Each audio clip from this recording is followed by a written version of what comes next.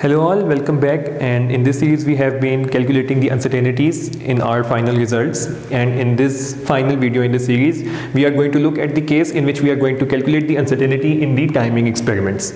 So before digging into the calculating the uncertainty, let's look at an example of timing experiment. Sorry. So here we have a simple pendulum and it is a vibrating body, and you need to calculate the time period of this simple pendulum. Now the time period is actually the time which this bob in simple pendulum will take in moving from point A to B and then back to A, which will be one time period. So this is actually the measurement that you need to take using a stopwatch. And in such timing experiments, we just don't measure the time for one oscillation. That wouldn't give you an accurate result. So first of all, you need to measure the total time for, let's say, multiple oscillations, where one oscillation is moving from A to B and back to A.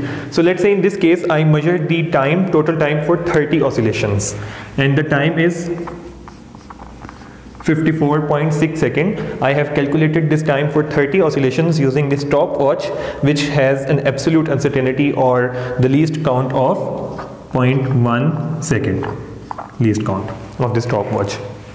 Now, first of all, we need to calculate the time period of this simple pendulum, which can be calculated simply by dividing this time for 30 oscillations by 30. And it comes out as 1.82 second. Now is the time to go for the uncertainty, and keep in mind that the least count of the stopwatch is not going to be the uncertainty in your result. And here comes the rule for calculating the uncertainty in case of timing experiments. The rule says that you divide the least count of stopwatch by the number of oscillations. Simple. Now in this case, the least count of stopwatch is 0.1 second and the total number of oscillations are 30. So what you are going to do is divide 0.1 second by 30, and what you are going to get is 0.003 second. Note an interesting thing here. The more the number of oscillations that you are counting, the less will be your uncertainty in the final result. So in timing experiments, to get more accurate results, you should take more and more oscillations time, so that when you divide the number of oscillations by the least count of your device, you get the least possible uncertainty in your result, and in other words, your result is more accurate. So just we can combine our measurement with our uncertainty.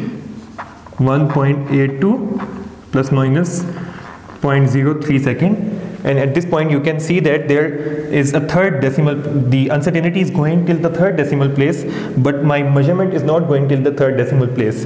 So in order to remove this anomaly, you can simply write a 0 here, so that both are in harmony with each other and the number of decimal places in your uncertainty are equal to the number of decimal places in your measurement. So that's all.